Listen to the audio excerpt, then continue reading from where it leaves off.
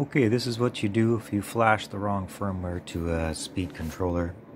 So I'll just do that here intentionally. Just 1 second here. I'll flash the SkyStar's FO51 target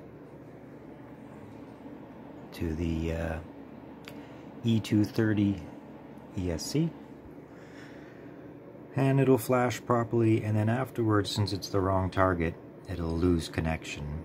You won't be able to connect with the config tool anymore.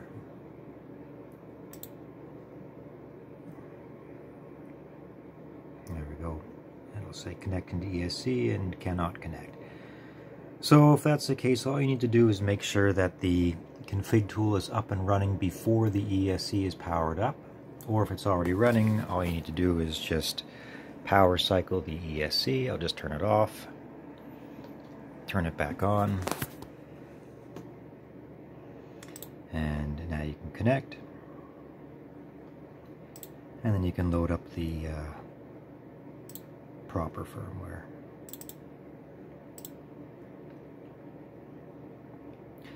So yeah, if you flash the wrong one and you can no longer connect, just power down the ESC and power it back on while the program is still running, or you start the program, open the serial port first, and then power on the ESC, and that should allow you to reconnect and then flash.